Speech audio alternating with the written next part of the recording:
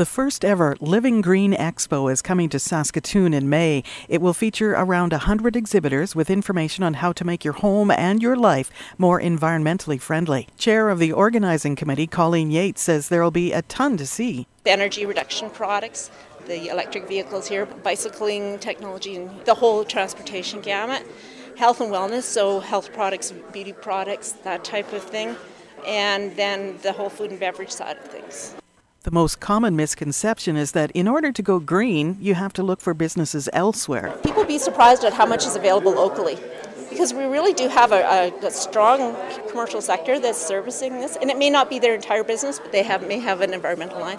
And I think just the ability to be able to still shop locally. The expo is May 1st and 2nd at Prairieland Park. Carol Thompson, SaskatoonHomepage.ca.